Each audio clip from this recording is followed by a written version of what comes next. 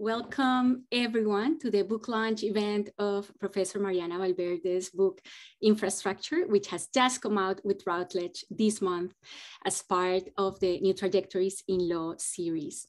I want to welcome Professor Valverde, who's here with us today, as well as Professors Patricia Wood, who's a professor in geography at York University, and Professor Sergio Montero, who's a professor at Universidad de Los Andes. Professor Patricia Wood and Sergio Montero would be the discussants today. My name is Luisa Sotomayor, and I'm an associate professor in urban planning in the Faculty of Environmental and Urban Change at York University in Toronto. I'm also a co-lead for the CIVI's research cluster at the Robarts Center for Canadian Studies at York University, which is hosting today's event. The event is also co-sponsored by the City Institute at York University, and I'm really honored to be the chair for this event today. I would like to start with a land acknowledgement from the territory where we are hosting this event today, knowing that you're probably in many different locations, but I'm going to use the land acknowledgement for the city of Toronto. Toronto is on the Dish with One Spoon territory, among other treaties. The Dish with One Spoon is a wampum between the Anishinaabe, the Mississaugas, and the Haudenosaunee that bound them to share the territory and protect the land. Subsequent indigenous nations and peoples, Europeans, and all newcomers have been invited into this treaty in the spirit of peace, friendship, and respect. As we consider the tenets of the Dish with One Spoon in our current time, we must be mindful of the struggles that face indigenous people, not only across Canada, but across the Americas and all over the world. These struggles remind us of our own duty to protect the land, preserve and be grateful for this land on which we live and work. We have equal responsibility as caretakers of the land, and we recognize the need to live in ways that reflect the treaties agreed to before our time. Okay, so the event today is virtually hosted by the CIVI's research cluster at the Robarts Center for Canadian Studies and co-sponsored by the City Institute at York University. And we want to extend a warm welcome to everyone. Just to let you know a bit about what the CIVI's research cluster is. It is a research center or cluster that brings together scholars, members of the community who are actively engaged in the consideration of urban governance in Canada and globally. The work of the cluster is concerned with the ways in which we build cities today, especially as we face new or newish challenges such as new technologies, mitigating and adapting to climate change, and now recovering from the pandemic in the current moment. Also, all the processes of decision-making that go into that city building by multiple levels of government and by the public. Questions such as who will make the decisions and how those decisions are made are equally important questions.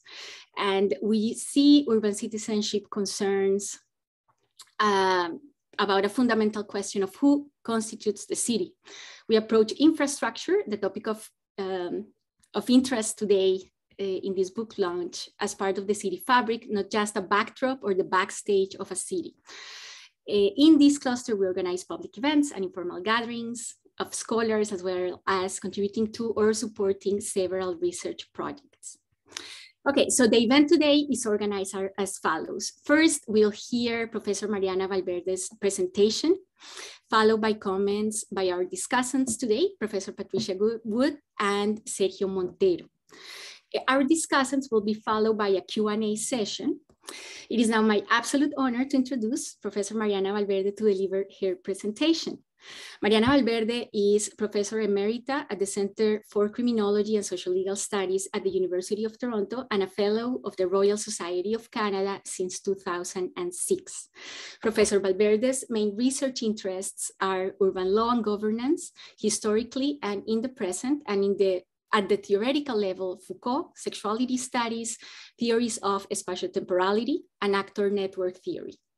Professor Valverde is the author of 6 sole author books, 6 co-edited collections, about 50 refereed journal articles and various research reports and popular publications, and has twice won the Law and Society Association's Jacob Award, its main book prize. More recently, one of Mariana's students asked me, how did you meet Mariana? And in all honesty, my answer was, who doesn't know Mariana? Everyone knows Mariana. And indeed, she has, and beyond her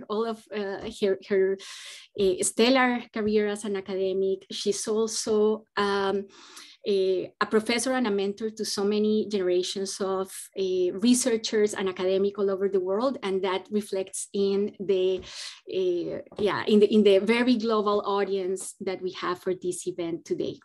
For us at York, it's also such an honor to have Professor Mariana Valverde back. She was a student at York University and also a professor until 1993. We had initially planned to have this event in person, and we thought about taking the new piece of infrastructure to York, which is the subway line that now comes to York University.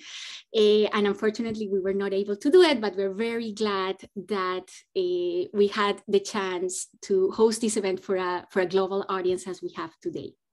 So without further ado, now over to you, Mariana. Thank you so much to Luisa and Patricia and Sergio, but also to the City Institute and the Robarts Center at York. It's a pleasure to have this event. And speaking of the global audience that maybe the Institute wants to have, but also that the book will hopefully have, I managed after publishing many books with Routledge to ensure that the rights to translate the book into Spanish were reserved to me in the contract, because if you don't do it at the time of the contract, that's it. And so I'm pleased to say that there's a wonderful Chilean sociolegal scholar who's just finished her PhD at the Universidad de Montréal, who will be translating it into Spanish, and she's already arranged for a publisher in Chile. The title that I wanted for the book was Infrastructure, a Keyword for Our Time. And there may be people in the audience who are old enough to have read Raymond Williams' famous book on keywords. And so there's a sort of spirit of Raymond Williams here. But of course, the topic is infrastructure. And the picture that I open with is the Hoover Dam in the US, which was one of the biggest infrastructure projects of its time. And this picture is recent, so it shows the low level of the Colorado River. And you'll see another picture of the Hoover Dam a bit later. And anyway, so why is it a keyword of our time? Well, it's a keyword for our time for two reasons, I think. First, the word, like other keywords such as culture, civilization, freedom, democracy, and so on, has a lot of flexibility in its meaning. So it can be used by both the left wing and the right wing. So the left wing in recent years has tried to justify social spending by calling it social infrastructure. On the other hand, Joe Biden was only able to pass his first infrastructure bill through Congress because the Republicans agreed to fund what is called hard infrastructure, which is, of course, mostly highways and bridges and things that serve the purpose for drivers. And so because of the flexibility of meaning, it has a wide flexibility of political uses. And I think somebody who's a cultural studies person could do a nice study on why is it that white male politicians love to be photographed wearing hard hats when they never wear hard hats in their regular life. Anyway, I'll leave you with those pictures and you can do your own analysis or commentary of the hard hat fashion at least among male politicians, there's very few pictures of female politicians wearing hard hats. I did find one of Angela Merkel, but that's it. Anyway, the feminist cultural studies people would have a lot to say about that. Now, what is the origin of the term infrastructure? The term was invented in the late 19th century by French engineers and then adopted into English, but it sort of didn't have any real currency until the last 10 or 15 years. But in its original meaning, what the French engineers meant was literally what was underneath these structures that they were building, especially the railways, because it was generally a consensus that the government needed to do the prior work before the privately owned railways could be built. What was the prior work? Well, first of all, expropriation of land, which usually only governments can do, not private corporations. So the government had to expropriate land, and in many cases, the government committed itself to spending money, literally leveling the terrain so that the private, companies could build their, railways on top. And you can see that there is a sort of implicit theory of public-private partnerships at work in this original meaning of the word infrastructure. Now, there were other possible public-private partnerships that might have been helpful but didn't happen. One that didn't happen was what could have happened in the UK if the massive level of unemployment in Victorian England had been mobilized to generate labor for public works. But this would have broken with the sort of liberal theory of the state that was current at the time. So instead of getting long-term unemployed men to do public works, which is what happened in the Depression, in Victorian times, what happened is that these men were said to do perfectly useless work, like breaking stones that nobody was going to use for anything, or being on the treadmill in workhouses and prisons. So this was a public-private partnership that, could have generated infrastructure, but didn't until much later. So much later, we get the age of, publicly subsidized public works that both put people to work and create infrastructure. So that's the top black and white picture is a picture of the Hoover Dam when it was being built, which was one of President Roosevelt's key sort of projects. The other dam is the biggest hydroelectric dam in the US, the Grand Coulee Dam, which is actually not very far south from Vancouver in Washington State. It's not nearly as famous, but it's bigger and more important. So here we have the sort of, representation of a new approach. And at that time, what was talked about was public works. And of course, President Roosevelt was the great sort of hero of public works on a grand scale, as I'm sure, most of you know. So what were some of the other public works of the time? Well, in some parts of the world, public housing was a huge project that both employed a lot of people, but also housed a lot of people. The nice picture on the top left is a rather seedy and unpleasant public housing project in London, but it's a nice photograph, so I'm using it. And the other two pictures on the bottom are the public housing that was built not only in New York, but in Manhattan, in what was actually quite valuable land, which is a whole story about where public housing was built, because in England, it was usually built in not valuable land outside of the city center. And of course, in England, they didn't have the massive urban renewal projects that they had in the US. But it wasn't just public housing and things like the Hoover Dam and the Grand Coulee Dam. The post-war period in particular saw a lot of other major infrastructure works.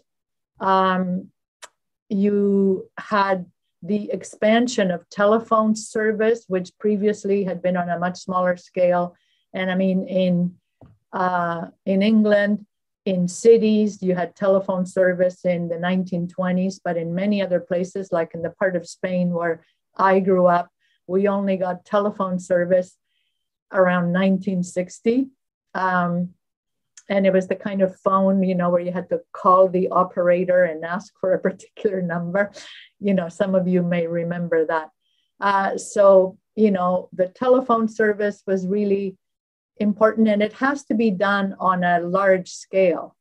You know, telephone service is not something that can be done on a small scale like you have now with some Wi-Fi sort of networks that are actually tiny. And then, of course, there were also water sort of projects, both sewers and drinking water.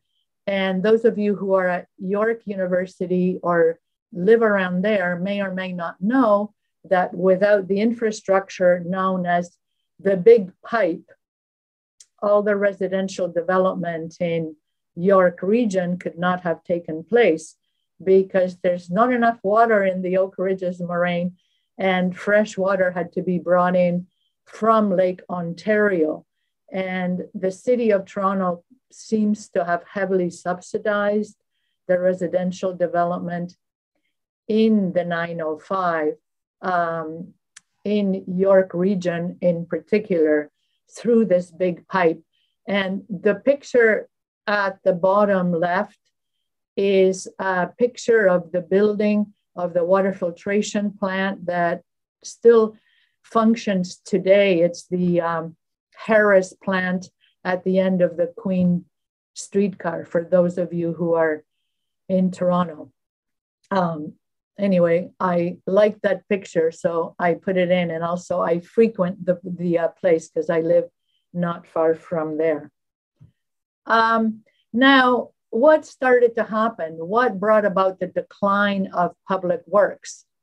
Well, clearly, the decline of public works is very linked to the decline of the welfare state, both in terms of ideals and values and in terms of actual major infrastructure projects. And I think most people are familiar with the critique of public works from the right, the sort of taxpayer revolution in the US and in Europe. Of course, we had the sort of neoliberal revolution of Margaret Thatcher and others.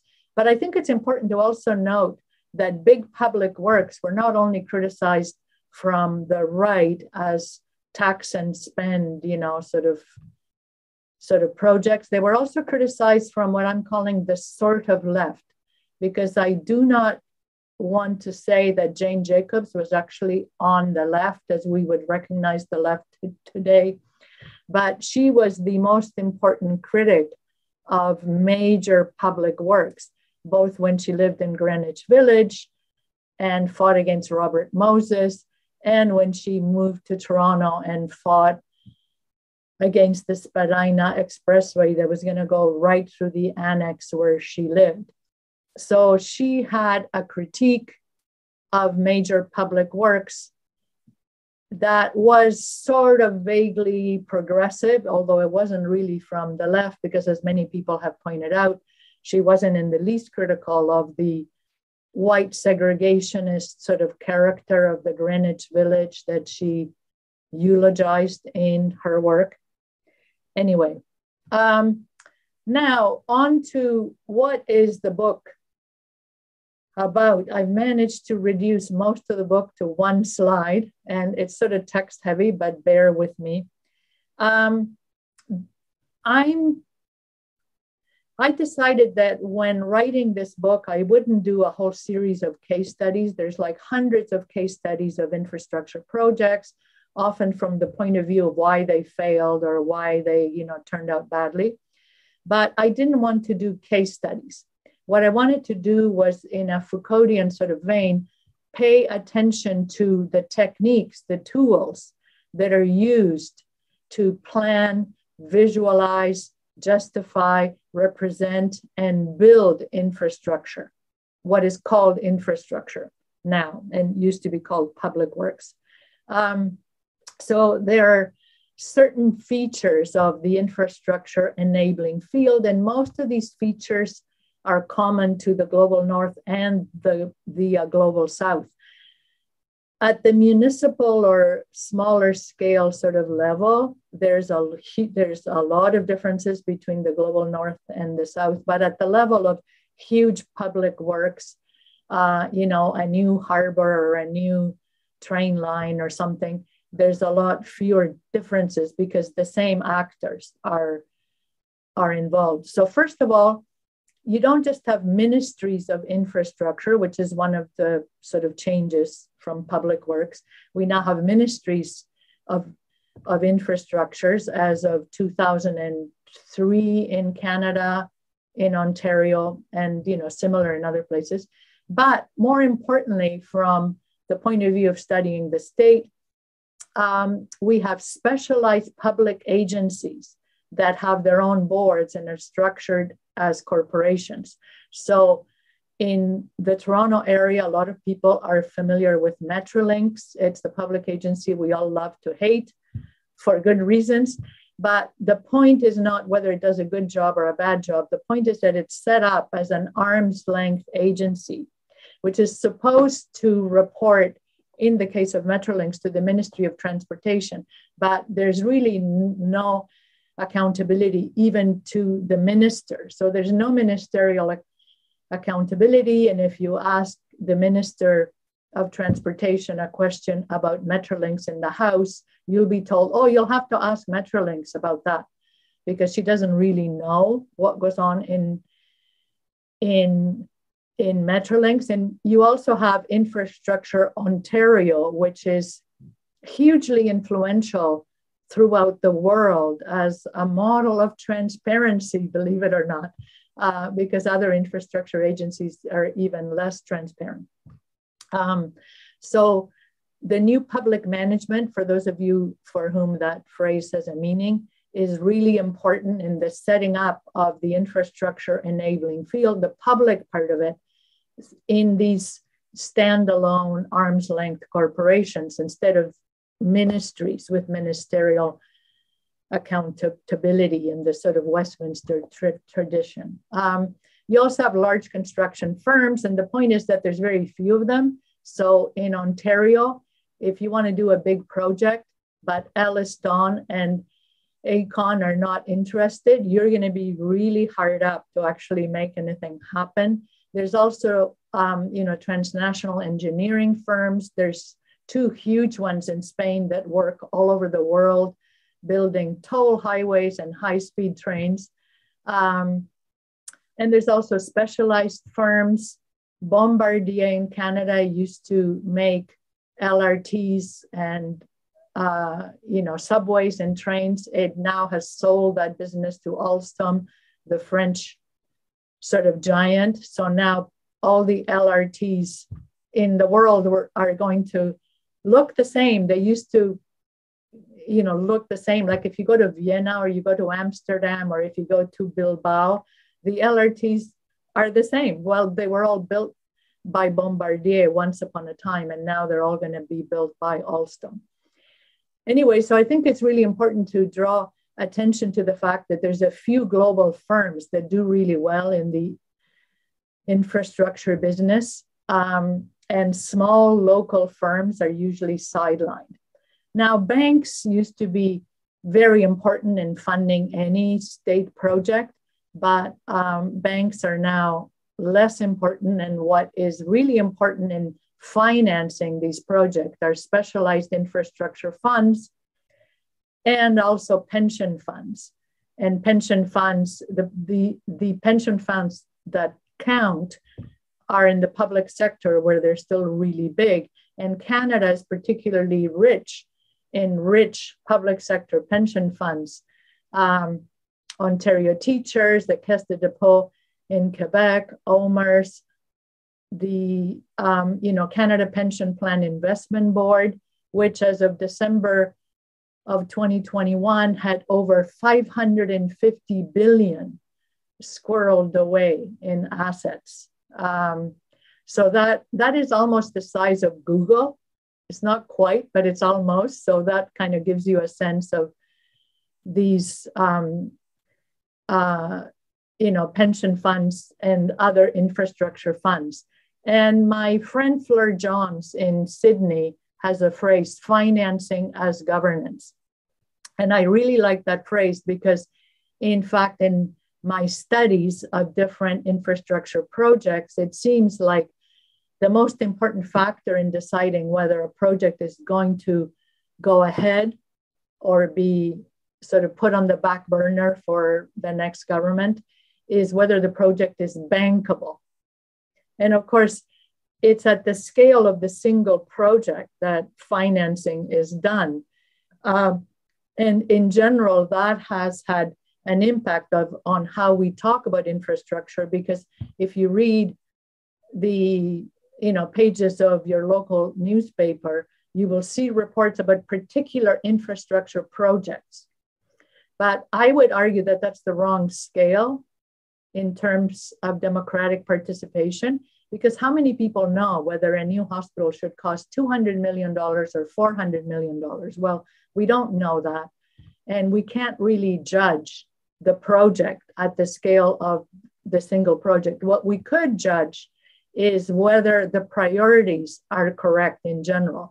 And in Canada, we've had scandals about infrastructure that is sorely needed in Indigenous communities not being provided because it's not bankable.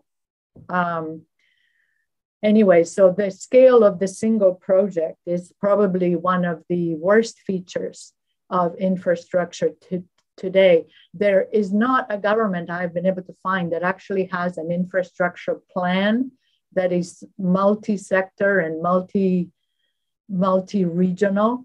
They only have projects, they don't have plans. And that is a huge difference. It's really important. Now, I just want to quickly run through a bit of research that I did with some colleagues on Infrastructure Ontario, and it's typical of other infrastructure agencies. So we were looking both at what we call the performance of transparency. How is it that Infrastructure Ontario got to have the reputation of being transparent? Well, a lot of it was because they claimed to post contracts online, like the actual project contracts. Well, they're about 600 pages long, and the financials are redacted. So they're basically useless. That's one thing. And anyway, but there's a lot of other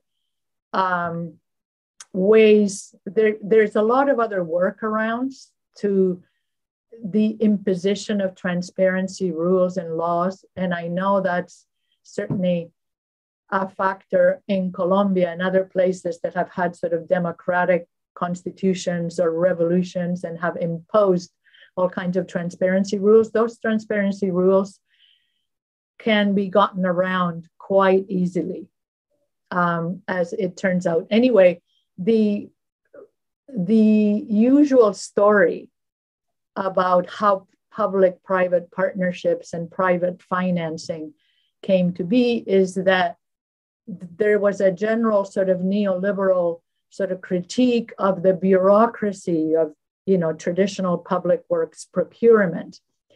And so the critique of the bureaucracy said, oh, well, you have to go through all these things, all this red tape, we can't ever build anything. And also the critique was also that there was no innovation, because by the time it got through the red tape and the the bureaucracy, you know, all the schools, like all the high schools in Ontario that were built in the 60s look alike. And this is not the only place where that happens.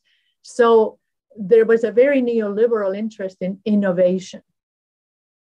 And so some new actors from the private sector tried to look for unique projects, and they tried to be innovative, and they tried to make choices at the one project at a time scale. But Bay Street corporate lawyer that we interviewed, who does a lot of these P3s, said, well, the problem then was too few projects, because if you're going to start from scratch and, you know, design every project to meet the local needs and so on, you're not going to have enough projects. And the finance people in particular are going to complain that there's not enough projects. So what happened is that Infrastructure Ontario responded to the too few projects problem by developing what they called a template. And they didn't want to call the template red tape, but that is in fact what it was. It was the reinvention of red tape. And a senior person in the construction industry in Ontario said at a workshop that I was able to sort of be the fly on the wall for, that the template that Infrastructure Ontario has is now the size of War and Peace, well, meaning the novel, of course. And he also complained that Infrastructure Ontario, with its War and Peace sized templates, started to micromanage the process and do precisely what they criticized the old, public works bureaucracy for having done.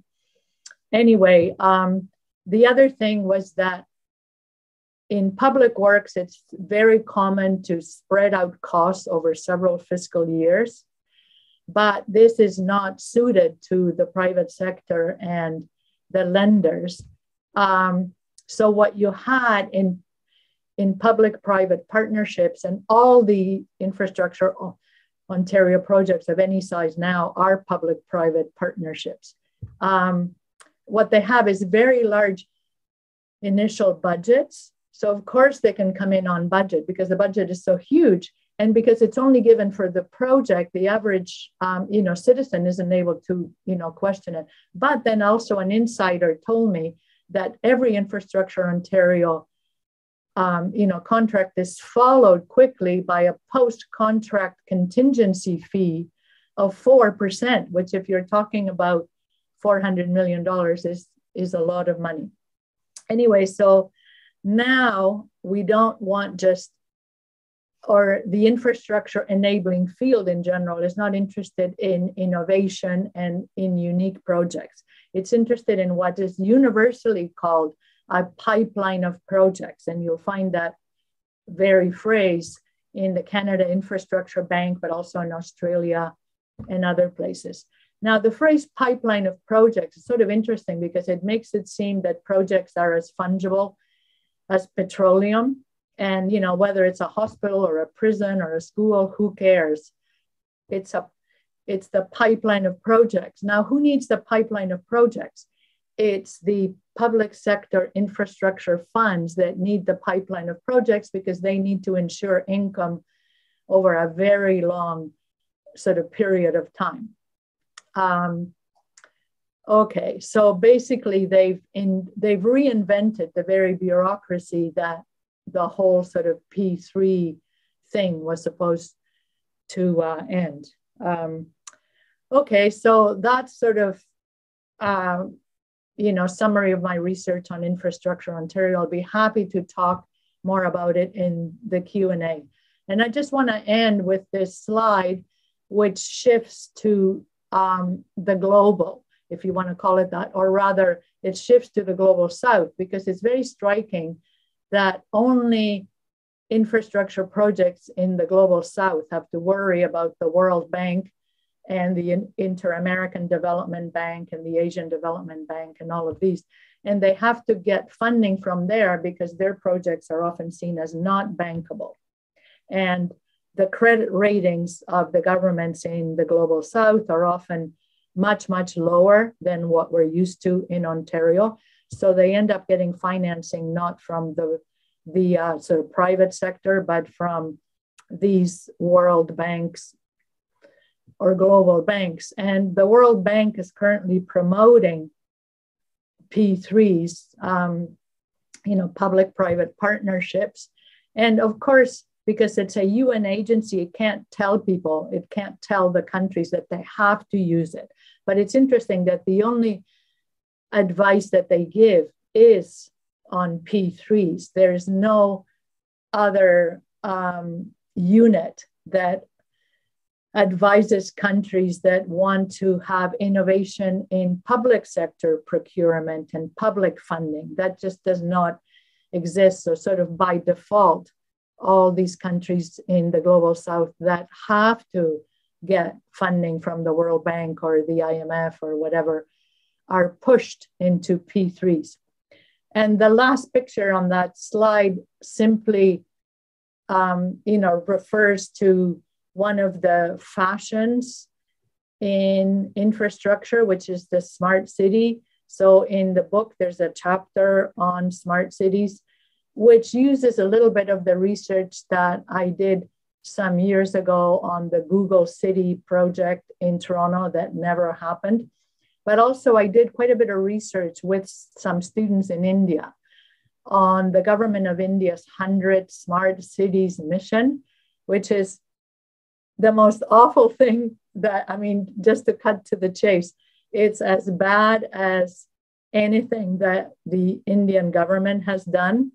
But it's also very internally contradictory because it's supposed to promote the financial autonomy of medium-sized cities in India, but it also forces them by law to work only with global tech companies and global consultants who write their proposals. So anyway, if anybody's interested in that, that's recent research that is going to be published in 2 Indian law journals, but I'm happy to talk about if anyone here is interested in that.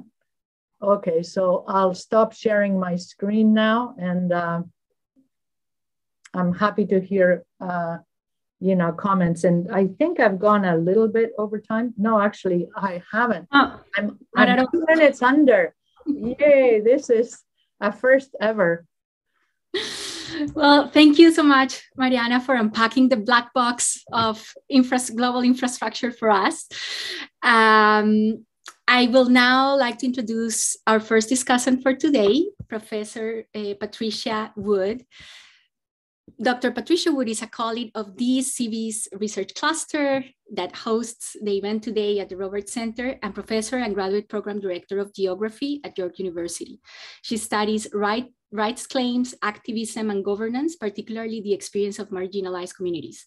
Her current projects include comparative international research on municipal and urban regional governance, and she's a member of the research team for Student Muftio, a multi-stakeholder project on post-secondary students' transportation practices in the GTHA. She has written a transit and urban affairs column for several years, first with Torontoist and now for spacing.ca.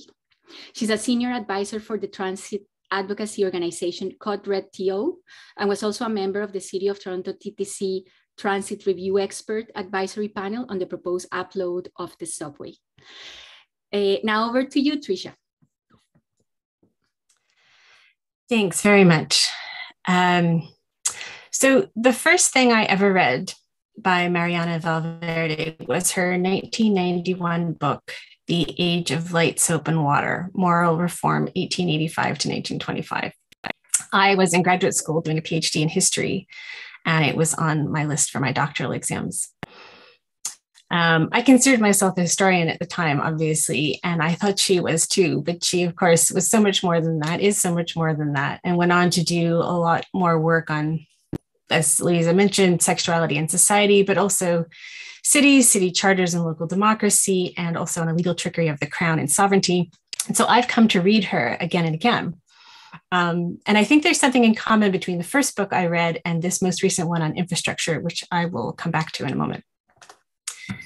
So somewhere in the late middle of this book, in the chapter on smart cities, Mariana quotes the geographer Rob Kitchen, who says that smart cities are not really a thing or a type of city, but, quote, a series of decisions about digitization and computing taken in an urban context. And I think this is a good way of thinking about cities and city form generally, too. And this is one of her points, that we recognize how law and governance build society, and specifically here, cities. And this implicates not just questions of public and private and which tech and why, but fundamental practices and institutions of democracy, specifically local democracy. When Mariana writes that deals are the unit of infrastructure at every level, she's talking about many things, one of which is how government by contract is shifting not just city building and public funds to the private sphere, but another equally important thing is how these decisions are being moved away from democratic spaces of councils and public consultations. In other literature, these deals are often talked about as mega projects, which is a word I think Mariana uses once or twice in the book, but it's not a focus. That's not one of the words she takes up. But this is scholarship I would really like to see Mariana engage with directly, in part because I think it provides some theory that would interest her and a huge pile of case studies for her to work with, so she doesn't have to do them herself. But I think I think it's a mutual relationship, as I want to elaborate. So for those who aren't familiar, mega projects are complex, large-scale, multi-year infrastructure projects, and we often put a dollar value, sort of a minimum value of $1 billion makes it a mega project. And they're everything from pipelines to subway lines to software systems. But despite their varied nature, different mega projects have an awful lot in common. And one of the things they have in common is they kind of share a dream of a frictionless society where massive infrastructure will connect and move information, people, goods smoothly, reliably, quickly, and they free us from the drag of geography. So about 20 years ago, Bent Fliffberg, Niels Verzelis, and Werner Rottengatter surveyed more than 1,000 major infrastructure projects from around the world. And when they looked closely, they found that this dream-like faith that especially politicians have in these projects was completely misplaced. So despite the proliferation of these mega projects right till today, which is a lot of what the book is about, their outcomes are, to put it mildly, terrible.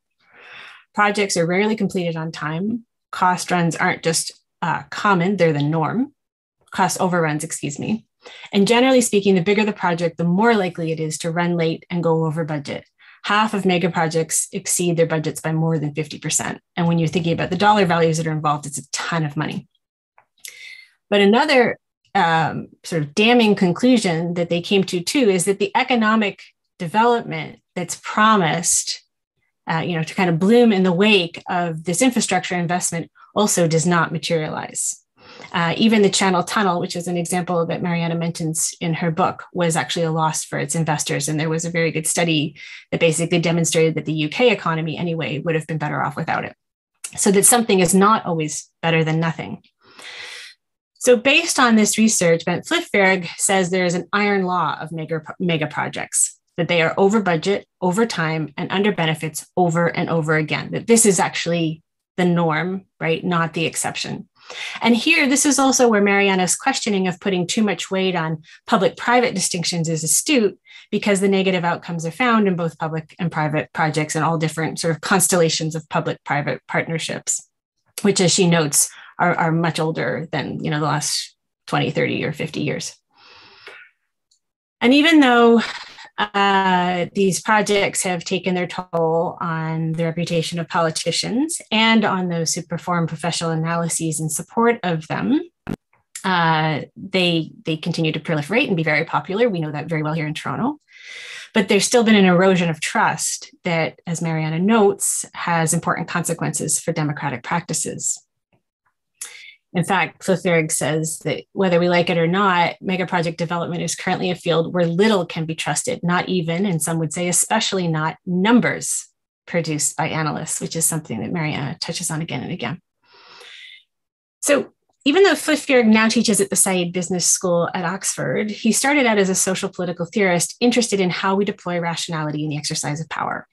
So he, like Mariana, is interested in why we like these projects, despite the near guarantee that they fail or fail to deliver on their promises. On some other level, right, they must be serving some kind of purpose. And I think that's some of what Mariana's work actually starts to answer. As he has written just this month, the problem with project cost overruns and benefit shortfalls is not error, but bias. Estimates and decisions need to be de-biased, which is fundamentally different from eliminating error. In other words, it's politics, and especially as politics intersects with human behavior. So I would really love to see Mariana's insights on the politics of budgeting and law, or the financial instruments, I should say, probably, and law brought into conversation with Flitfjord's emphasis on bias and how we lie, and it is lying, not only to constituents, but he would say also to ourselves. And then how all of this connects to how these projects are about conquering the tedious materialities of time and space. And then how these projects often solve that subsequently and not coincidentally, largely by enabling the wealthy to get a leg up on everyone else, whether it's high-speed rail or the humidity sensors that trigger sprinkler systems in parks that Mariana has written about. And Mariana has a number of insights about how the solutions might increase inequality rather than mitigate it. And I think those observations are spot on and really only wanted more of them. And also as now geographer, I think this book, although it's not explicitly geography, has a lot to offer the geographers who are still, I think, trying to kind of figure out what we might call the social life of infrastructure. Infrastructure is suddenly, or what feels like suddenly, all over geography as well and social science these days, both as a noun and as an adjective. We now have infrastructural citizenship. I'm not sure I'm in love with the phrase, but the work is pretty smart. You know, in the ways in which it creates not only place, but subjects. You know, there's a lot of what Mariana admires as careful research that begins with people's lives, including their daily encounters with and needs for infrastructure. And Ashamin identified in 2014 what he saw as a new genre of thinking that narrates the social life of a city through its material infrastructure, which he believes creates an opportunity to reimagine the city as both a social and a technical arrangement. But I think a lot of geographic thinking here is actually quite limited and would benefit from engagement with work like Mariana's and with engagement with cultural theory and cultural studies and a lot of stuff in the humanities more broadly. And so while it's not a geography book, I think it actually contributes quite a bit to that literature. I really like Mariana's attention to discourse woven into all of this, especially the work that images do, the way they build, but also build upon our ideas and our hopes and our desires for some kind of ideal city, whatever that might mean. But for sure, it's cleaner, easier, faster, happier. And I think that's embodied, as I want to mention again in a sec, in the chapter on high-speed rail, which she also identifies as sort of like it's the paradigm of all of that: modernity, efficiency, speed, comfort, and now environmental awareness, which I want to come back to. And what we decide to build is connected to those larger dreams or visions. And how we decide is key, right? As the city as a set of decisions, as Rob Kitchen said. And this question of democracy is really a central concern for Mariana, as you could tell from her presentation. She writes repeatedly of, quote, the sad state of democracy. And she writes of her concern that infrastructure planning that is democratic in substance as well as process is incompatible with the notion of signature projects, which is the deals, right? What we get. Now, Flitfjord says that part of the solution is better institutional practices. So not just better numbers, right? But extensive systems of accountability from the earliest stages, public transparency about costs and risks, and also the creation of political space to call a halt to a bad project. And I found it really interesting that Mariana cautions that transparency might not be what we wish it to be. And she disputes it at times whether it's even possible, and that even if it were, it might not amount to, as she says, or even foster real accountability, much less democracy. And she notes in particular that existing practices are really thwarting it. She notes, for example, that audits are not being done by or for ordinary people. And she critiques public consultation as performances of consultation that are manipulated by rhetoric of project framing, strategic presentation of objective numbers, and beautiful imagery before the first question is even asked. And citizen participation is for sure a tricky question. At what scale does it happen? At what moments in the decision making? And thus to what degree and by what means? And Mariana rightly, I think, devotes an entire chapter to picking apart that process from research and from her own experience. Because infrastructure as a way of building cities is a deeply political or ideological, in the way that Marx meant it, as she noted, way of doing so, because it's working very, very hard to make it look like it has nothing to do with politics, even as it is serving very particular classes. You know, that it has nothing to do with class politics, nothing to do with race politics, nothing to do with gender politics, which of course it always does, like quite explicitly, even and intentionally in some instances. But that evasion requires a new vocabulary to talk about something without talking about it. And part of Mariana's method is to pay really careful attention to that vocabulary, to take it apart, to pay attention even to, as you could see from the beginning, you know, the terms that emerge that appear to refer to something specific, but are so vague, as she says, to provide all kinds of space for authorities to carry out all manner of diverse activities. And so she picks apart, I think this is a fairly comprehensive list, but just to give you an idea, infrastructure, audit, good governance, community, funding, especially when they mean financing, smart cities, solutions, innovation, and even better, the innovation factor, partnership, especially public-private partnerships, but also the constant reworking of public and private themselves, as well as the relationship between them. Urban operating system, citizenship and citizen engagement, and value for money.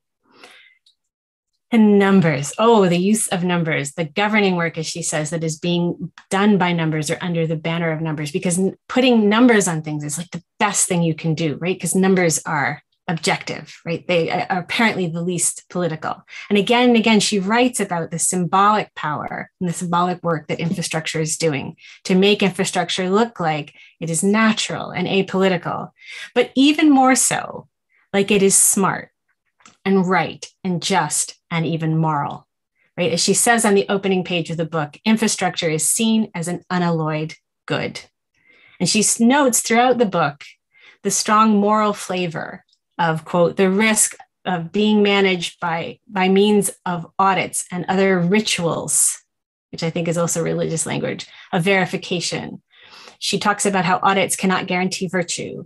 She writes, it is important to be skeptical about the presumed links between digital sophistication on the one hand and civic virtue on the other. And she writes critically about the expectation that we have that law acts on the world from the outside and or above to regulate conflicts, punish crimes, and generally bring order to an unruly world. And there's also the language of mission, which I think has religious harmonics, which I think brings me back to her 1991 book, The Age of Light, Soap, and Water, and what I see as Mariana's ongoing interest and insight into virtue and morality and the way in which they're deployed, the connections between enlightenment and literally sometimes cleanliness of hands and minds. And as she noted in that work, framing things in this way also makes certain solutions seem possible, even simple and easy. And I like also the connections between public-private partnerships there, or the private partnerships are with philanthropists and civil society organizations like churches and so on, working with the state, including police forces. Like there's some interesting resonances. Sorry, that's a bit of a tangent. What I also note about this politics, especially this morality kind of politics, although it's not always called that, is the complicated place that it puts people who want to oppose any project, right? Because if you oppose pipelines or energy saving technology, like whether it's environmentally friendly or otherwise, you're against progress, you're against being smart. And we've seen that again and again here in Toronto as well. There's not a lot of room for nuance, and occupying this kind of moral, righteous, enlightened position often matters more in politics than the correctness of the details. And as Mariana points out, this serves to hide weakness in process and the ways in which we build cities in the interest of some at the expense of others. And I do think about this a lot as I study rail, and I think her example of high-speed rail as a paradigm is spot on, because right now it's increasingly advanced as a smarter, more sustainable alternative to flying. Ocasio-Cortez, no less, said last June that rail is climate infrastructure. As seriously as we take climate is how serious we take high-speed rail. But rail is not an unqualified good. Rail infrastructure has an intensely political history, right? Deeply involved in the production of empires and states, in the dispossession of indigenous peoples, in the extraction of resources, the concentration of wealth in private rail monopolies, the transformation and often splintering of city space, and an increase in physical danger and violence, and very uneven economic development, the explicit creation of winners and losers. And this, I think, is at the core of Mariana's argument that despite its presentation, infrastructure is not an unalloyed good. It is a set of decisions that are shaped by the formal and informal politics and law that govern how those decisions get made. Now, Mariana doesn't provide a clear path towards how to fix this, especially for local democracy. Her book's not a textbook or manual, and I'm not sure there is a clear path anyway.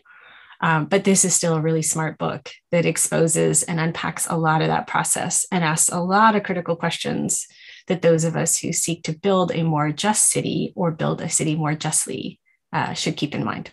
Thanks. Thank you so much, Tricia. I'm not going to give Mariana a chance to reply just yet.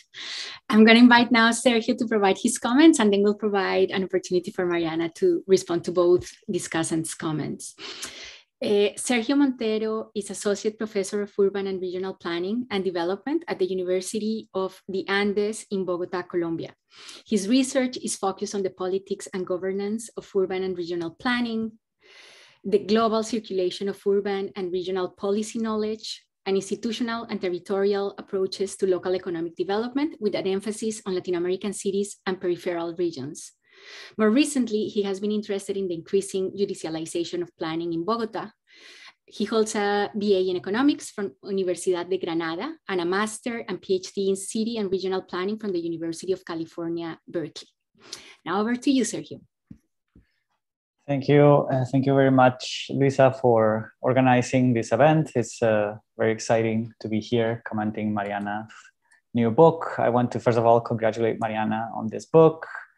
Mariana is one of the most respected voices in law and society debates, but we are also very lucky that Mariana has become interested in urban issues for many years now, because that's given us in urban studies a chance to learn more about what the sociolegal approaches can bring to our debates. And I think this is especially true for me as I've become more interested in these issues in recent years, and I've discovered Mariana's work, and it's been really a really interesting way for me to get into more or get deeper into these debates that have been going on for a while now. So I think that what I'm going to do today is try to, after reading Mariana's book, try to focus on what I found more interesting for contemporary debates in urban studies, particularly in urban planning, but also in development studies, which was something that I wasn't expecting to find. But then after reading this book, I think that there's also some ideas that we can draw from that book. And also,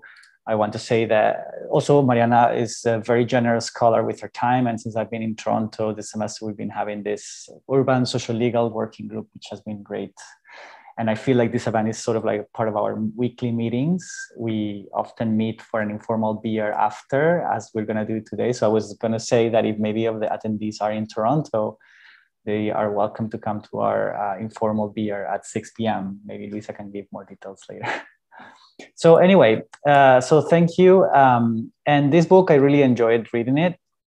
As I said, it gave me a lot of ideas as I think about my research, but also about future research projects. So what I'm going to do is I'm going to try to highlight 5 points that I think are that I found particularly interesting and that relate to recent debates in urban studies. And also we'll finish with some ideas that I think that Mariana's book is like an invitation to explore more. So the first thing, or the first point I would like to highlight here is how Mariana's book joined other voices in urban studies and regional studies that are showing the sort of like the return of infrastructure planning, the sort of like, which is not that it never went away, but somehow it's become more present now. It's become in link with issues of development as well, so of regional development. And we have to remember, as Mariana clearly showed in her slides, that the building of infrastructure, things like dams, like the famous Tennessee Valley Authority river basin management schemes in the 40s, in the post-war years, were linked to the beginnings of regional development, or regional development planning, the idea of how we plan regions. So I feel that that system, the Tennessee Valley Authority, the one that we looked at, that we always say, you know, when we are reviewing the history of regional planning,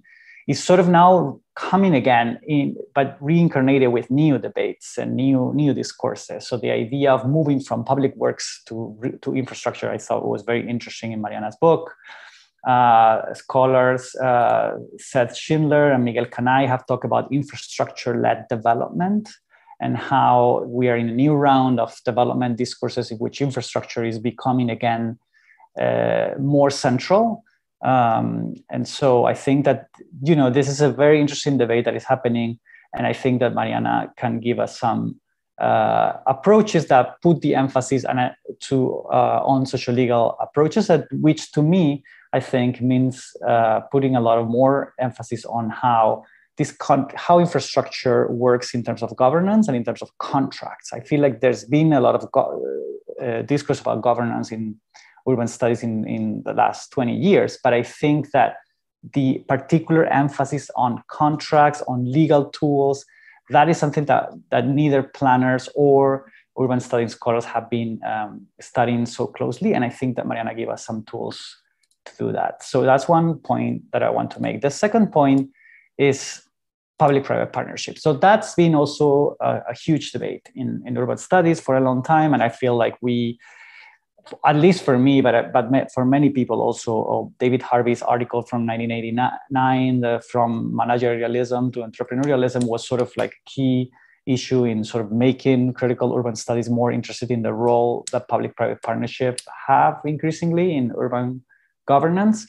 But I also think, well, in the terms of Global South literature, I can also recall Faranak Mirafta's article on public-private partnership, the Trojan horse of neoliberal development. But as we can see, a lot of sort of the critical studies about public-private partnership in urban studies have been focused on sort of how the relationship between public-private partnership and neoliberalism. Sort of like an automatic sign that if a public-private partnership is coming, neoliberal is coming too.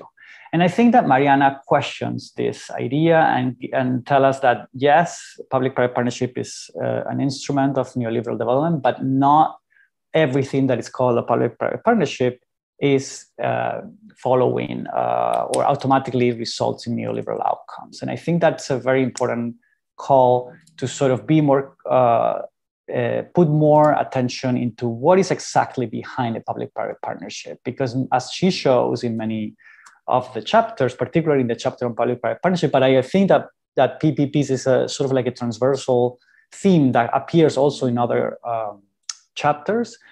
So she shows that really when we talk about public-private partnership, we are really talking about an assemblage and archipelago almost of contracts. And that is what we should pay attention to because it's never like one clear thing that's called public-private partnership, even if in the reports, in the press, it would sound like that. It's always more complicated than that. I'm putting attention to that and what that really means. I think it's one of the takeaways that for me of this book. I think related with this, I really like the importance that the point that Mariana makes about the importance of regulation, public regulation, and how that's different from public ownership, right? So in many times, we should be conscious about how, by bringing a public-private partnership, we put a lot of attention to the privatization of something, be it a service, be it a particular building, but we should also put more attention into what is how the public can regulate that result of that public-private partnership. So it's not just about the fact of the public partnership, but it's who's going to be regulating that afterwards. And that is a very important area of investigation. And I think that this book also brings that to the forefront. Another point that I was going to make, Patricia already made it, and I think that's good because I think that we're seeing something very interesting in this book, which is the relation with the whole mega projects and Ben Flyberg work on how these mega projects of infrastructure normally go into expenses overruns. And I think that this is something that I've always wonder myself why we're not questioning this more, because this is something that we, the way that it normally works is that some company wins a bid for a commitment to build an infrastructure project, and then suddenly some years after it's like, oh, you know what, this is going to cost 50% more or 70% more, and you don't see instances of people protesting this, and it's such a waste of resources and public money. So I think that, again, Mariana's book brings us to these debates. And as Patricia said, this is also about politics. It's about politics, not just about when we're about to sign the contract. It's also about how the contract evolves and turned into something else and still consuming public resources way after it was signed. So I think that I think Mariana's work can also help us hopefully inspire some scholars to put more attention to this and the role, again, of contracts, of courts, of legal mechanisms to hold companies accountable of that, because this is really a waste of public resources. And this brings me to the next point that I want to make, which is that there is a politics of infrastructure. And I feel that this is also a debate that has been happening in urban studies for a while. The idea that was brought by Eric Singedo on the idea of post-politics, right? The idea that we are many times now discussing policies, not politics. But also in recent years, some critical scholars have said, well, there is also a politics in things that look well like community consultation, things like look like policy, not politics, things and events that seem not to be political, but that has to be domesticated in a way by planners. But there's still a way of politicizing those space. There's still a way of politicizing those decisions. So I think that there's much that we need to learn and put attention to how infrastructural decisions are made, because there seems to be emerging a way in which people are protesting this. In my own research in Bogota, what I've seen is that people are increasingly going to the judges, to the courts, to stop big infrastructure projects. So one of the examples now is the new Bogota's Transmilenio BRT line that was stopped by a judge after some citizen put a class actions against it. So this is an instance of a new urban politics. So how can we then study this as part of urban politics and as part of the failure of other participatory planning means? I think this is something that resonates a lot with my current research, but I'm sure that will be useful for other scholars interested in urban politics, in thinking about participation in cities beyond the consultation meeting. So how are we going to participate in shaping contracts and in shaping the politics of infrastructure? The other point that I want to make here is that I saw different mentions to the World Bank across Mariana's book. And I found it very interesting. And that's where I will make the point to maybe more development studies, which is another field that I am interested in.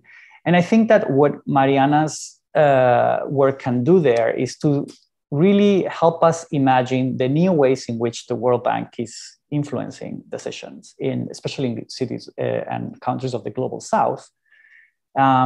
Not just by lending money, not just by being the infrastructure expert, the technical experts, but also being the legal experts of how infrastructure projects should be contracted and how they should be structured.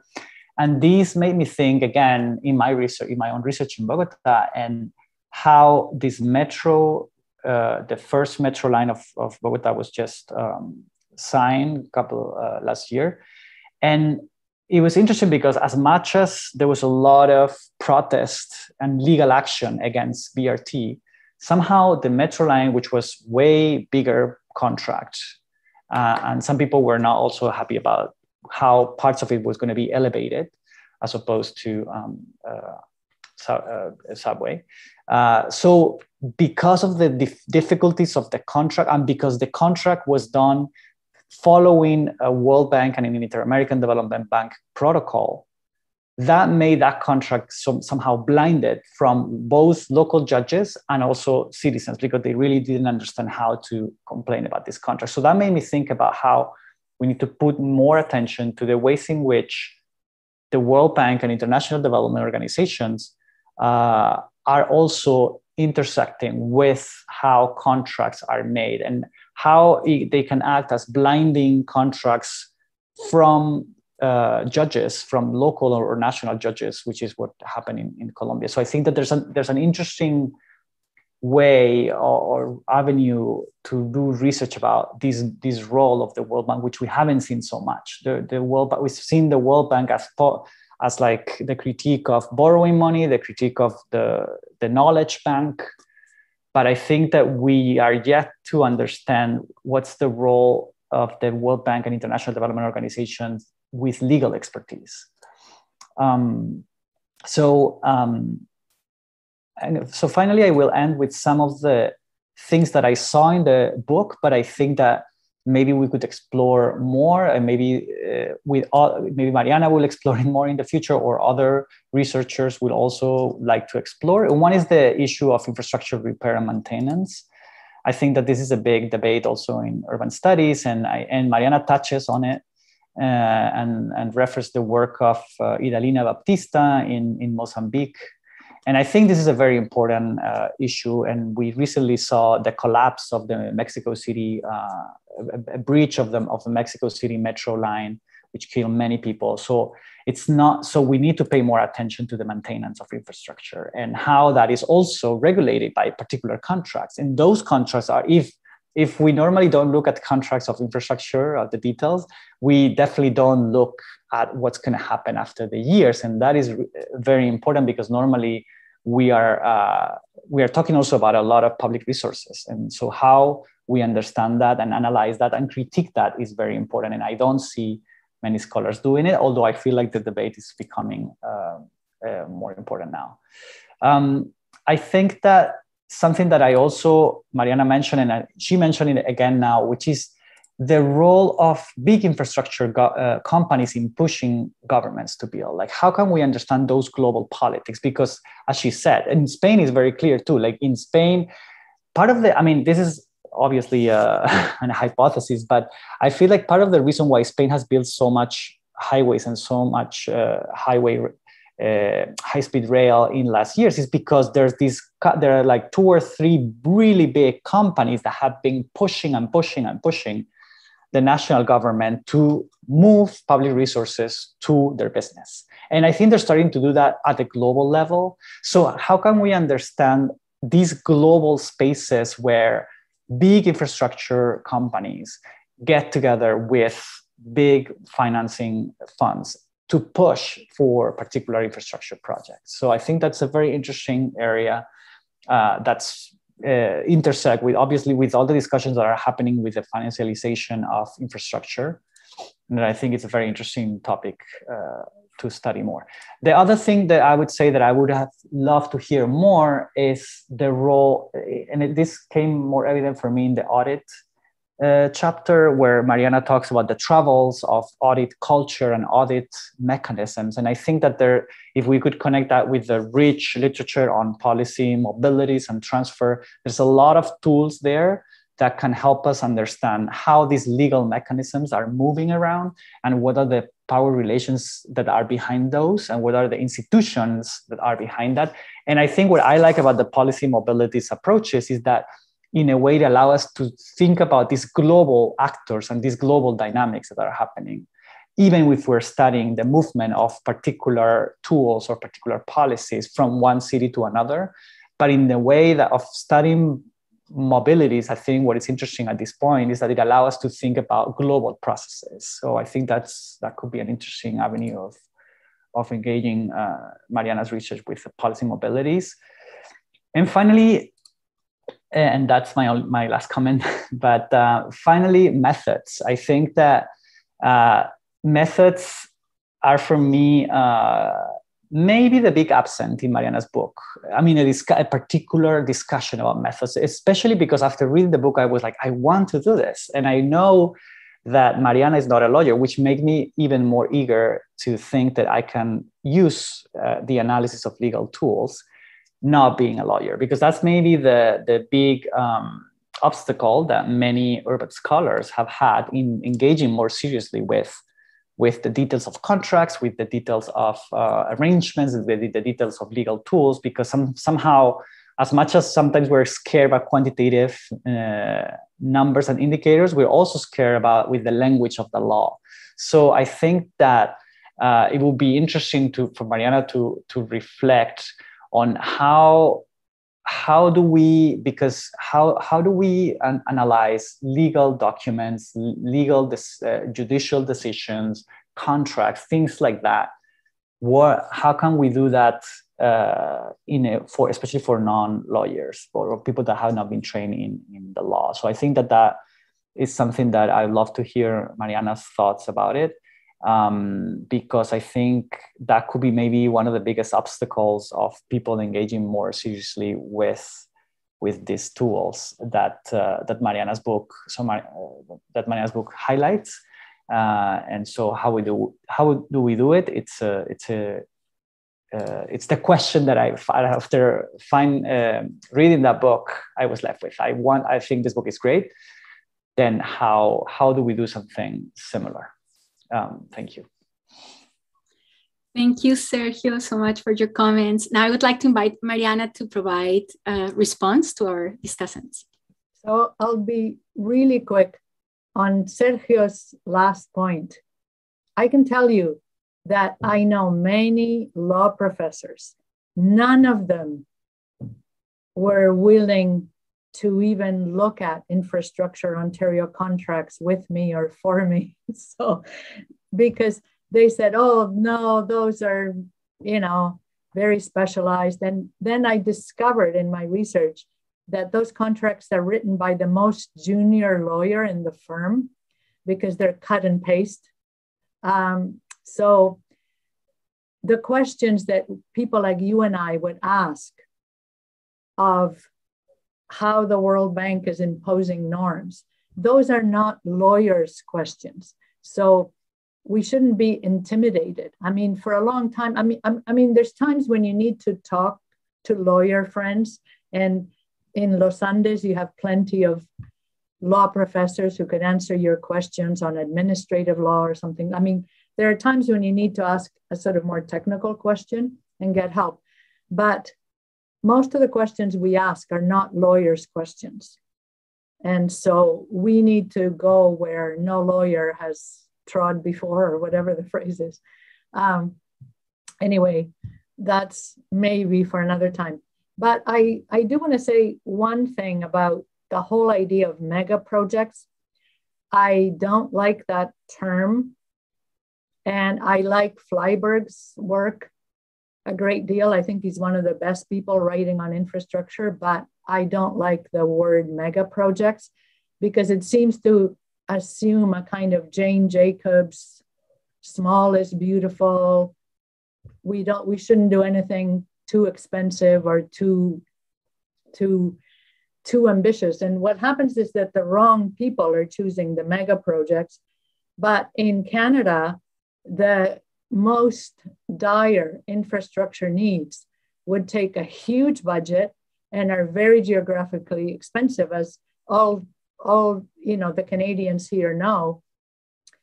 Internet access, like fast and cheap internet access in rural areas and in the north, is a dire infrastructure need that would need, you don't have to call it a mega project, but certainly a huge, and it would have to be publicly funded because it's not bankable. you know, Rogers and Bell are not doing this because they can't make any money out of it. I think we shouldn't be thinking so much about size of projects. We should be thinking more about whose interests they serve and who planned them, and, you know, whether the high-speed rail in the UK is bad because it was the Boris Johnson vanity project and it was his sort of way to deal with Brexit without dealing with Brexit. So, I mean, there's a lot of reasons why it was wrong, but high-speed rail in the UK is not in and of itself a bad idea. You know, those of us who've been in the UK in recent years know that we could use some of those Spanish high-speed, you know, trains, maybe some places. Anyway, I just think it's dangerous to talk about size as sort of in and of itself good or bad. And I don't think that's what the mega project, you know, sort of critics do, but it's easy to kind of misread it and say anything really big and ambitious is wrong because it's going to go over budget. Well, of course it's going to go over budget, but, you know, pothole repairs in the city of Toronto always go over budget too. And that's not necessarily a problem in and of itself. The problem is the overall, you know, proportion of public funds that are going to potholes as opposed to the police, right? So, I mean, size in general is not a question, but what I think speaks to the same issues that the critics of mega projects are interested in, but from a different perspective, is the kind of thing that a lot of African scholars, especially like African urbanists, are developing, which is a critique of what they call the infrastructure ideal, which is the Eurocentric ideal, which is, you know, Tricia, I think what you were talking about, the idea of some frictionless, totally expansive, fabulous, smooth system that will never go wrong and, you know, will never have a power outage or, you know, whatever. So the critique of the Eurocentric infrastructure ideal, I think, gets at many of the same things, but from a different perspective. And so in a recent special issue of Urban Studies, I think edited by Colin McFarlane, who does a lot of really good work on African cities, you know, there was a whole lot of good discussions and good examples. One of the articles was on the right to pee sort of movement in Mumbai, and, you know, providing toilets, especially for women, so that women can go out in public and do things or go to work because they will be able to use a toilet. The right to pee sort of movement is probably not what most people thought of as a mega project, but if you were to provide toilets in all Indian cities, you know, sufficient for the population, it would be a sort of mega project that would be big and expensive. Maybe not really expensive because it's not that expensive to build, you know, sort of like a simple sort of toilet. But anyway, that's what I think is interesting, is to look at what's going on in certain places in the global south, especially in Africa and parts of India, and learn from that, because those experiments are seen as experiments and are seen as just for the global south. But really, you know, we could make do with a lot of those things here.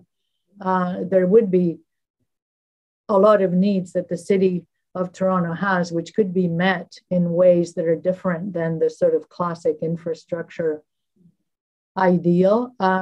So, I mean, there are, you know, people out there, Abdul Malik Simon, and there's other people who are doing really good work in sort of critical urban studies, who I think draw our attention to other ways of doing things. And I think in Canada, we don't have very much of that, but we could have more, especially involving indigenous communities, which are the ones that have dire infrastructure needs that are not going to be met by the private sector. Anyway, so I'll stop there because we do have all kinds of people who have been faithfully watching. Thank you, Mariana. So before starting the Q&A, just because I organized this event, I'm going to start with the first question. My question is actually on your chapter on consultation. I was very interested in the amount of detail you provide as to how in every single goal of a potential public engagement, all these instances tend to be very performative. So my question is, how can citizens actually find more transparency when confronted with these mega projects? Is it because in the context of Colombia, for example, as Sergio mentioned, we are increasingly seeing litigation as a way to participate for citizens. So I'm wondering for the Canadian context, what, if any, is an alternative? And I was also very interested in the way you talked about the data mining by sidewalk labs through like how people thought that by using the sticky notes they were participating, but actually that was an exercise in data mining. So yeah, so I'm just interested if you can talk a little bit more about that, and ultimately what can residents do to contest these huge infrastructure projects, or at least seek for more transparency? Well, I don't think we should be asking for more transparency. I think we need to develop, and this is where, you know, those of you who teach planners maybe could help, you know, develop different ways of doing consultations. I wrote a short article for the Urban Studies Anthology edited by John Lawrence and somebody else called Subdivided. And there I contrasted the official city consultation on Queen Street in Leslieville, where I live, with a parallel consultation done by a community group that actually went to consult people where they live. So like women's shelter, health center serving, you know, Chinese seniors, the kind of people who would never show up, because we all know, right? Like if the city calls a consultation about a development, the kind of people who show up are the people that I always call the retired school teacher demographic. And any young person under the age of 30 who's there is almost for sure a planning student. You know, they're not there because they feel that they can participate in the neighborhood. So there's other ways of, you know, soliciting input that are not just, oh, call a public meeting because that's a statutory, requirement, or put your contracts online because that's a transparency, requirement. I think planners need to work very differently and really try to change this. Now, of course, in Ontario, we have the problem that anytime a city does anything interesting and innovative, the province shuts it down. So, but other cities in other parts of the world have more autonomy and have developed other ways of engaging citizens. And you need to engage them before you decide what to do. I mean, if you just present them with a picture, oh, this is going to be the building, and now you get to decide whether the top floor is going to be painted blue or green. Well, okay. So there needs to be a kind of, participatory budgeting kind of process that happens with infrastructure. And we need to hear from the groups that have the serious infrastructure needs. And now we're not hearing from them. And those groups are tenants, young people, immigrants, and so on. So, it's, I don't think you can detach the consultation process from our general lack of democracy, which is why I don't offer any solutions. Right. Thank you. And just by the way, those students, like I tend to assign my students that exact exercise to go and observe 2 consultations, compare, analyze. So yeah. Yeah, and they're always one, you know, there's like 2 people under 30 in the room, and they're planning students. For sure. Okay, so we have a really interesting question here. Are you aware of what, if any, role private and or public pension funds play in flowing workers' money into these infrastructure projects? Well, I am to some extent, because the teachers, you know, pension fund, the Ontario Teachers Pension Fund, which is huge, whose real estate arm is Cadillac Fairview. And a lot of people don't even know that. I bet you a lot of teachers in Ontario don't realize their pension fund owns Cadillac Fairview and therefore owns all these malls and other places. So I think what needs to happen is for public sector workers to start to demand, and you know, this is a place, you know, where you know, perhaps transparency can have real meaning. So OMERS, which is the other big sort of public sector pension fund that is in Ontario, has a real estate arm that is called Oxford Properties. Well, I'm sure these names are chosen because they sound like just any corporation, right?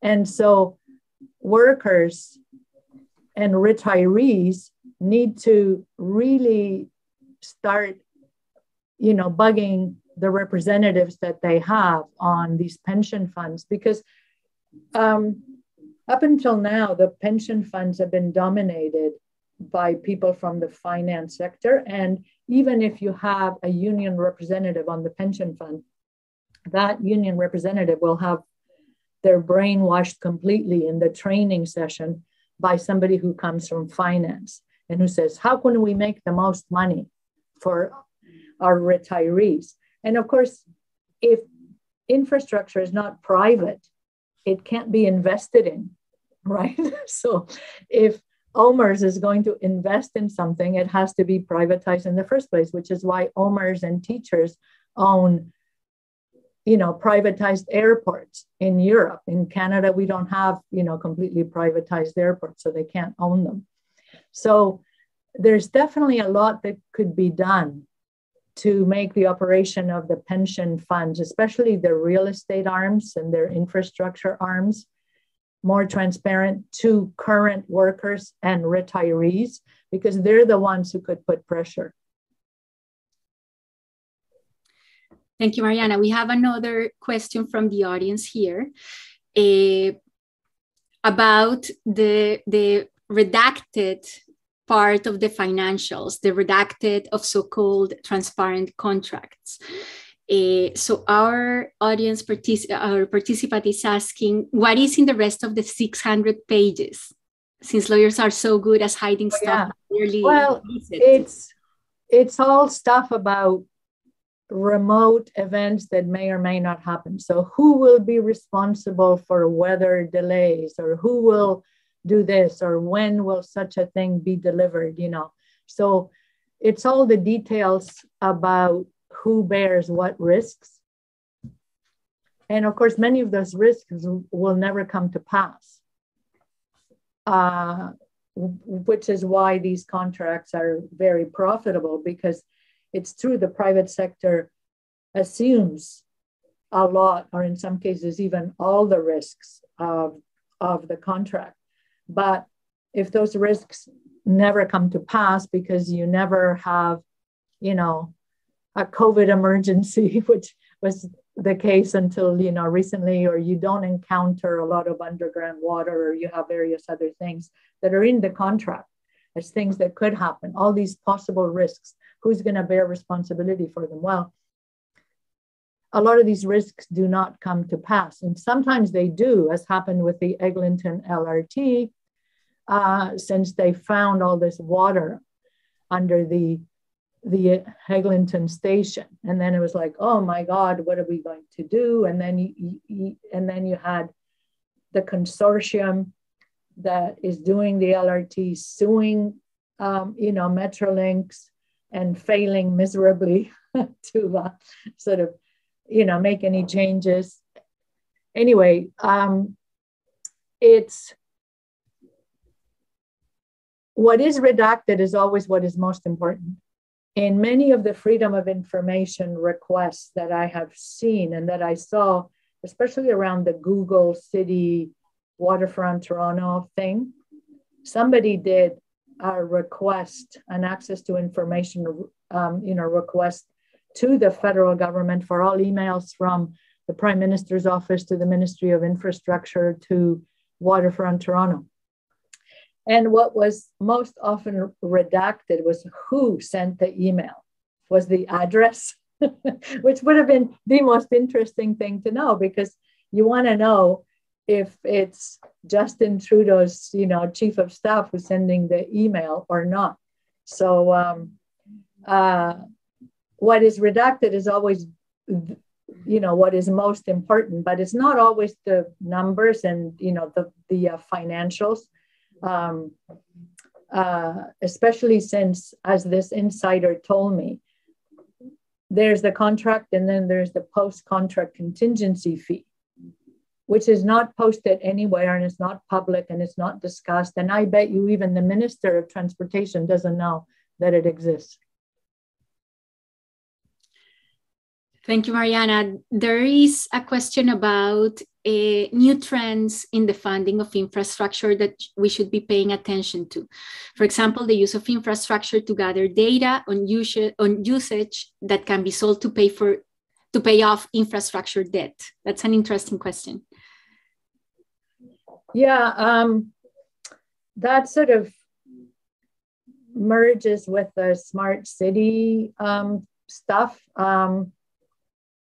And recently, the city of Toronto signed a terrible, terrible contract with a digital payments company that says, oh, it'll be so smooth and frictionless. You can pay your municipal taxes online. Well, that's fine. But after you've done that, they're also going to say, and while you're at it, you can pay your parking fines online and you can pay for all of these other things online. Well, you can imagine the troves of data about people, the property they own, the car they own, their car license plate, like all kinds of data. And there was no assurance that that data would be given to the city and not sold or shared by the private company. And even if the private US company that got the contract were to share the data with the city, I mean, it's easy to share data.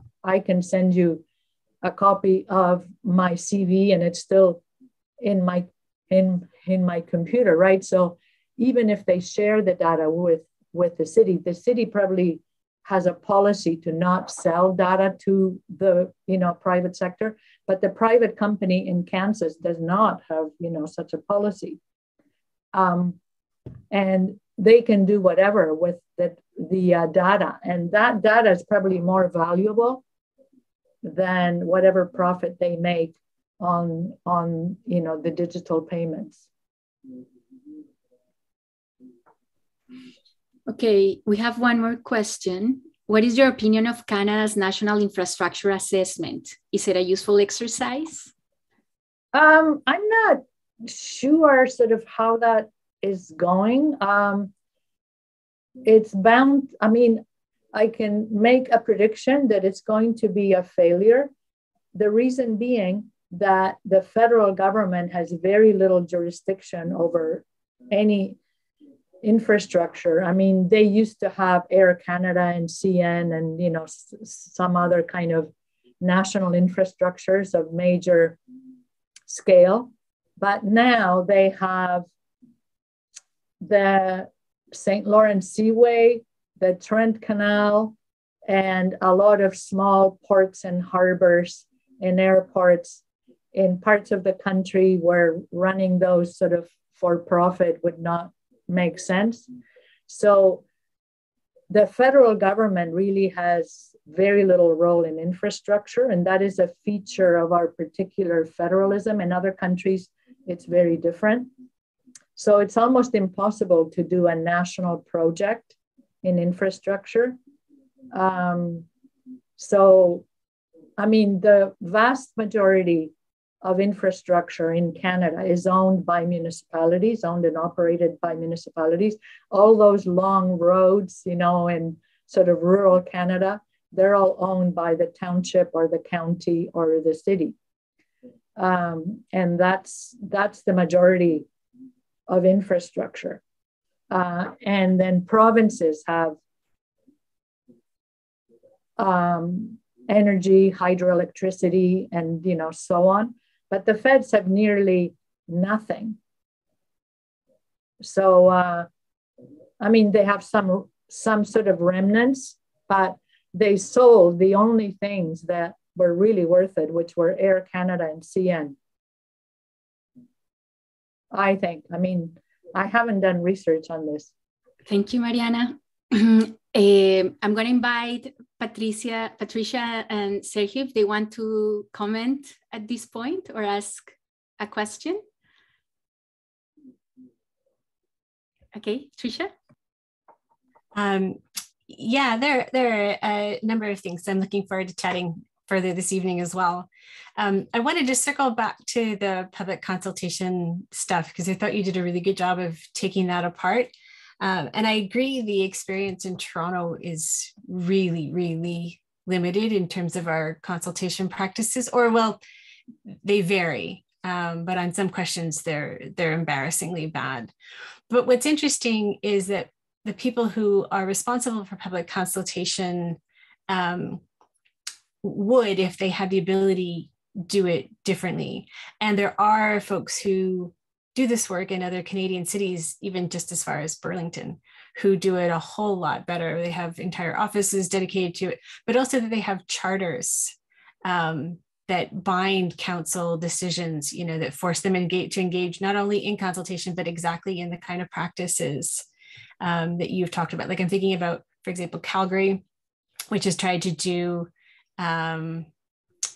advanced discussions on the budget before that budget process even starts. And they also, like you said, like go out to the community instead of, well, there's one public meeting and it's at City Hall and it's at dinner time and, you know, good luck getting a babysitter kind of thing, right? And go into a diversity of communities at different times and, you know, meet people where they are. But also, as I said, have rules that say you have to do a certain kind and you have to measure it and you have to present that and it has to kind of be, you know, approved before you could go to the next step. Do you think something like that is feasible in Toronto? Because I also think it isn't just that Toronto refuses to learn from any other city, although there's that. But I think there are reasons that public consultation looks the way it does, right? Well, like I think it's partly a choice too, so. And a lot of it is the weight of, you know, the development industry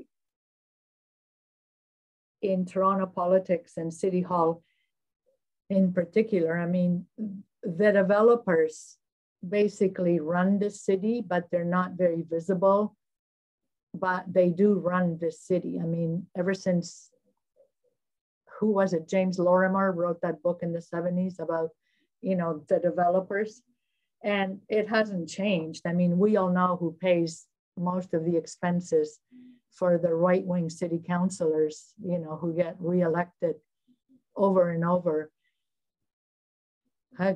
again. So that's a big factor.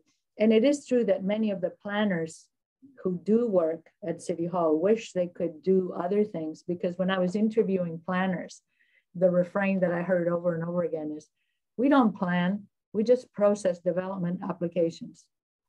And so they would like to do something. And, you know, many of them have, you know, good ideas, progressive ideas, they just can't implement them. But as well, there should be some sort of association of, I mean, I think the Federation of Canadian Municipalities could do a lot to sort of share best practices and all of this kind of thing, because we do need a method for the sort of policy mobility that Sergio was talking about. And I think a federation of municipalities is what is needed, although the federation of municipalities would have to begin by including First Nations and, you know, reserves, which it does not include at this point. And that's a big thing, because many of the infrastructure needs on reserves could be easily met if the municipality that is closest were to share its drinking water or its sewers. But they don't do it because they say, oh, well, you know, First Nations are federal jurisdiction and we don't have anything to do with it, and why should we bother? So, I mean, there's a sort of fundamental political problem about trans-municipal sort of collaboration. And I'm in no position to, you know, recommend anything, but I can see the defects and the result of the fact that we don't have that. I had to actually go to Victoria some years ago to find out that they use something that's very similar to Section 37, but they use it in a much more rational manner, and not just the local city councilor sort of giving out, oh, a daycare center if it's Olivia Chow, and a little bit of parkland if it's a suburban councilor. So I only learned that by actually going to Victoria, which is a little ridiculous. So trans-municipal, you know, collaboration on policy and governance, I don't see that happening very much. Thank you, Mariana. Sergio, you have your hand up. Go ahead. Yeah, no, I mean, this is a fascinating conversation about how we change these consultation meetings that we all know that they're not working. I mean, this has been a debate, like an endless debate in planning. And we all know that it's not working. And I think that it's not a matter of just changing the methodology. So because sometimes I feel like this discussion is framed as like, oh, the public meeting is not working. Let's try to find another methodology where more people can attend, where, you know, more voices can be heard. But I think that that's, to me at least, is a dead end. I don't think this is a question about methodology. I think this is a question of rethinking what is planning. And I think that this has to do with, you know, acknowledging that planning is politics, and that many of the decisions about projects and planning are discussed and blocked or approved by council members. I think that's, I mean, at least that's the case in Bogota, where there's like at least some significant discussion about what is going to be approved or not. It does not happen in the consultation with neighbors, right? But it does happen in the council when council members sometimes are also, so like what is happening, at least in the case that I know the best, which is Bogota, is that citizens are, as Luisa said, they're litigating, but they're also going directly with council members that they think that are more approximate to their ideas. And so they go to them, they try to mobilize people to show that their support. Then for council members, it's politically, you know, a benefit because they're like people that are angry about a project. So I think there's a lot of politics that is happening through politics, through council members and negotiations with mayor. And I think that planners cannot just be these people that are at the end of this process, you know, organizing a meeting, showing a PowerPoint. Like that is really lame, and that planning profession cannot be relegated to that. And I think that we have this tradition from the 60s of advocacy planning, for instance, where planners really were representatives of particular populations, especially vulnerable populations, and they did all they had to do in order for the projects to happen, right?